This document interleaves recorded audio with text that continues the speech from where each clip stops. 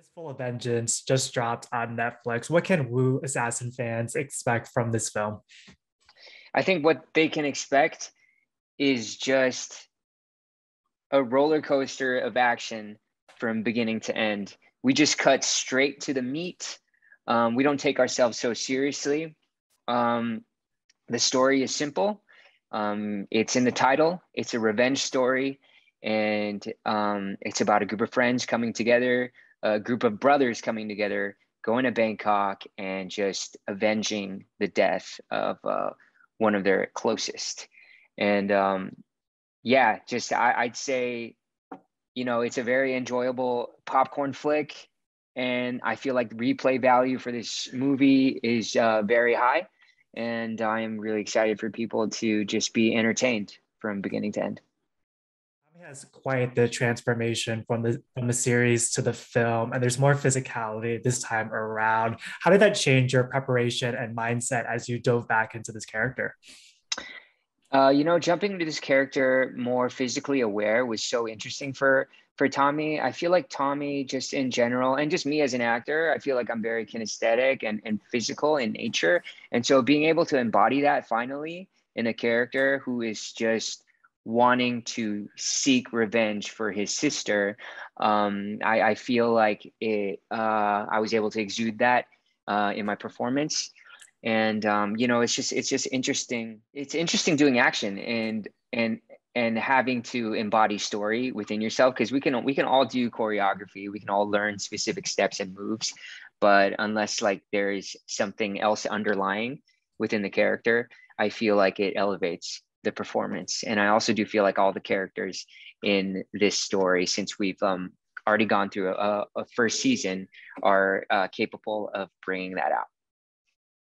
Tommy's arc in the series is quite dark. And for you as an actor, how did you create the space for yourself to dive into those kind of more emotional moments? I mean, I just really thought about the circumstances of this character. And throughout the first season, he just really believes the things that people say about him.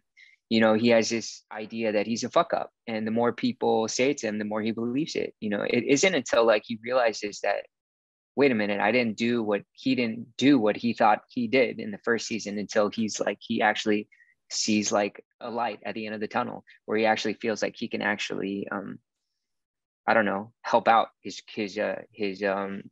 friends, and he feels like there's purpose in his life once he releases from guilt in his past.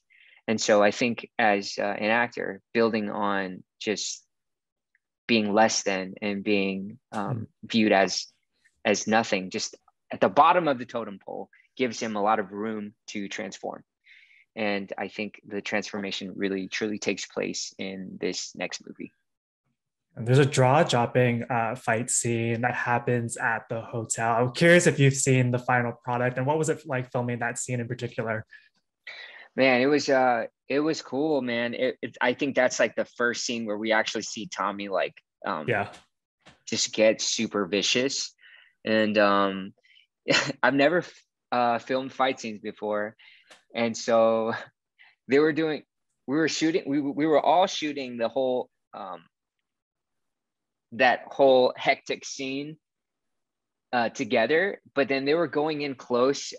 They were going in super close in specific individuals, but I thought the whole time I had to just go in the whole time. So I wasted so much energy, and I was the last person to get a close up on in that fight. And by the end, I was just like, man, I should have withheld my energy, but I still feel like it played out correctly, because of like what the character is going through. It's just such an intense fight, and it's just fun to it's fun to see Tommy get into it, get in on the action.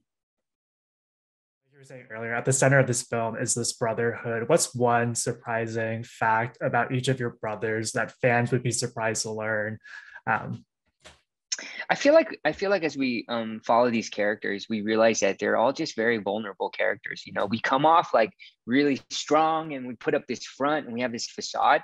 But as the story unfolds, we just realize that they all are on the same mission to avenge the death of Jenny. But like all their specific, like, each person has like a specific downfall, and then it's interesting to see, like, it's just interesting to see them open up in a vulnerable way. And I feel like once they do that, and that's when they can actually come together and figure out what to do. Yeah, I think it's there are a lot of funny moments throughout the movie that I really enjoy, and I think everyone just did a good job. I mean, we all had like it's just so fun acting with Iko and Lewis. It's a it's a fun dynamic between the three of Yeah, us. Yeah, because we're all so different. it definitely comes off on the screen. And then you also have new cast members joining this season. What was it like working with them? How did you guys build that bond during this pandemic? I mean, you know what? Maybe the pandemic actually helped us get closer, because I feel like with something like that, it just it makes us more appreciative of the fact that we can actually work, especially in a place like Thailand. It felt like we were just having so much fun. It was like a vacation, like a work vacation, and just getting to meet Pearl Tusi and Francesca Corney. They're such charismatic characters in person, and they embody that personality in their characters as well. And I feel like they bring something um just they bring more adventure to the story, definitely. Yeah. And they're just such charming characters, and it makes it just so much more interesting than just watching three dudes walking around. Just these added characters are just a delight, I feel. It's such an exciting time in your career and the industry as a whole, where we get these more inclusive and diverse storytelling. What has it meant to you to be a part of this movement and also share this moment with your friends and family? It feels good to be a part of this movement, man. Like I've always grown up watching movies with people that don't look like me, and so when I do see people that look like me, it's honestly a little jarring just for myself.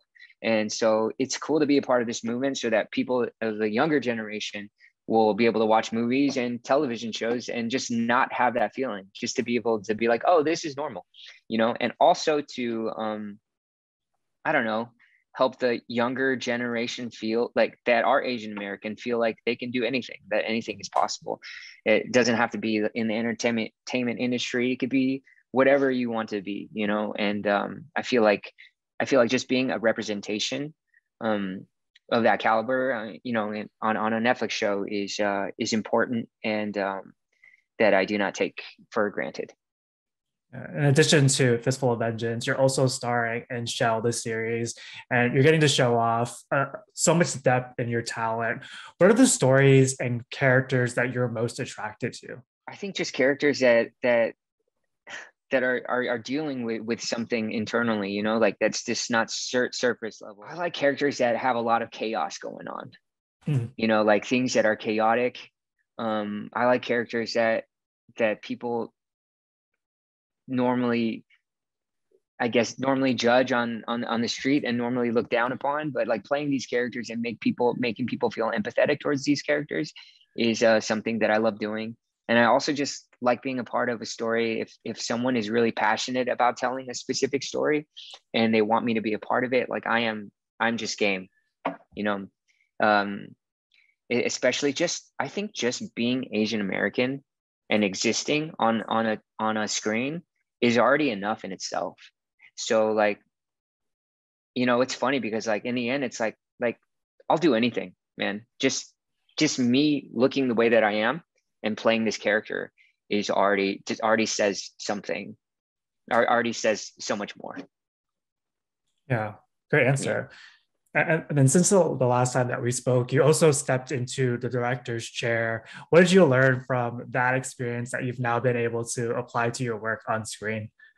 I mean, I haven't really directed anything super crazy, but just like small project here and there. But it's cool because as an actor, you sort of know how you want to be spoken to, and so just taking that and just asking the right questions to actors and helping them figure things out themselves is, I feel like, the most important thing in creating something collaborative, um, which I feel like most directors that I've worked with have been doing. So it's like, yeah, so just being on sets where I can work with directors that ask me like amazing questions that make me think about my character more and help me develop things has helped me do that as well. You've done so much already in your young career. As you look ahead to like the next 5, 10, 15 years, is there a dream role that you would love to bring to life on the screen? Nothing specific, but I definitely do want to feel what it would feel like to lead a show, to be like to be instrumental in, to be a main focus of a TV show, and to like to see what that feels like, and to be able to be a leader in that kind of way is something that I aspire to do. And yeah, I want to make my own movies too, like down the line. What advice would you give to aspiring creatives, especially of like Asian descent, that are looking to make their way into the industry? If you could give them a piece of advice. I would say just to not think about this journey as something that's like fantastical, because I feel like when people try to get into the creative industry, they feel like, man, this is such an unattainable thing. But if you look at it as if it's someone trying to be a doctor or someone trying to be a lawyer, what are the steps that this person needs to go through to become that? Then you will get there. It is a career, in the end, it's a job. So I think as long as you think about it that way and keep attacking it in that kind of fashion, you will get there. I mean, for me, it's like if someone was like, go be a doctor, I'm like, man, in my head, I'm like, that is impossible. But I will be like, I can sit down and be like, okay, these are the things that I need to do. And it's the same with entering the entertainment industry, just get really good at what you're trying to do and just go for it. Yeah, I got 2 more questions Yeah. for you. You've talked in previous interviews and during this conversation as well that how you never saw yourself represented on screen. When did you start noticing that shift in the industry? And during those more challenging times when there were less roles for Asian Americans or Asians in general, how are you able to persevere? I think in the beginning of my career, when there was less representation, I had to really tell myself that I couldn't think of it as a handicap. I had to think of it as something that made me stand out. Mm, We have to change our perceptions about these situations. Like I could have sat there and complained that I was the like, man, I'm the only Asian guy coming into this room. There's like a bunch of white dudes. Or I could just be like, man, I'm the only one that stands out. They're the only one I'm the only one that they're going to obviously remember because I look different. And so it's just changing our paradigm about the situation in order to continue to move forward. And but now that there's just like so many more Asian writers, so many more Asian people like in the entertainment industry, like behind the camera, in front of the camera, it's just amazing to be a part of. And to be honest, even when I watched Crazy Rich Asians for the first time, it was jarring for me to be in the yeah. movie here and to see that many Asians. I'm like, oh, this is, I got emotional watching that movie. And I think from then on, I'm actually happy that when I see representation on the screen more often, I don't feel anything. Like I feel but it's like I feel Yeah. good that I don't feel like this is like rare, Yeah. you know? Yeah. Love And that. so yeah, it's cool, man. Just even in commercials, just like seeing Asian people on commercials, even like, TV shows, movies, and everything.